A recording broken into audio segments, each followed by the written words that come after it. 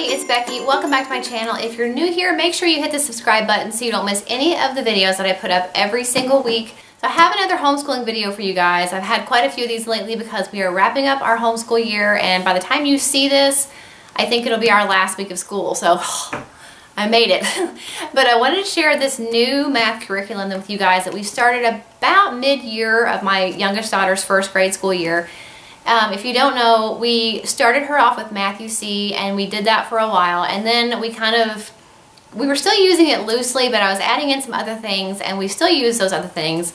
But I really wanted to find a different core for her math. I don't mind finding things to supplement. Math UC just wasn't clicking with me, and I was just trying to find something else that was more all-encompassing and a little bit more fun for my daughter. She likes the blocks from Math UC, but other than that, I think the lessons are very boring.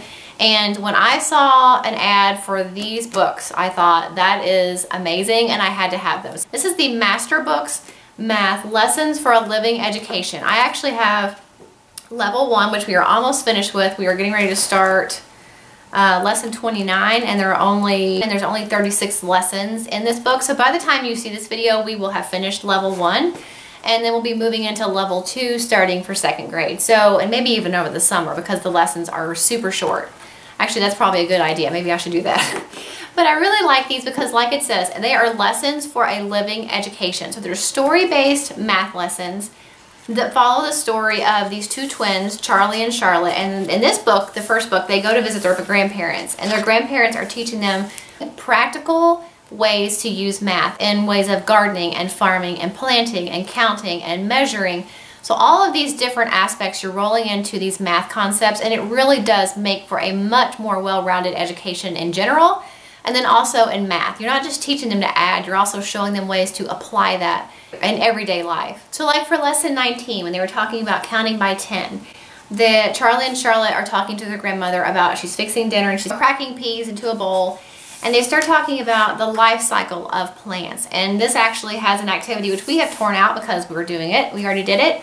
But basically it adds the activity for sprouting your own plant from a bean and talks about the life cycle of the plant. So it's mixing in science with math and all these different concepts, and it does that in every single lesson. There's always a story and some kind of a practical application. There's activities and crafts that your kids can do. We made a clock when we were studying time.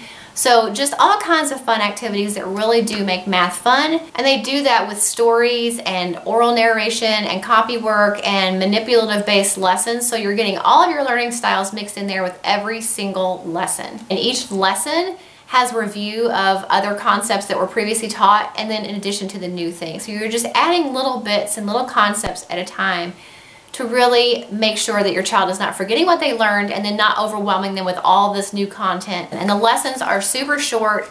When we started this book, my youngest daughter she already knew a lot of the beginning of the book, which is why it's still in there. But we were trying to kind of catch up, and I was trying to figure out exactly where she was. So even at this point, we usually do a couple pages a day. But a simple lesson, it tells you they're all numbered. So it says exercise 1, day 146. So you just have one brief page of work to do. So this is the new concept for this chapter, which is subtraction.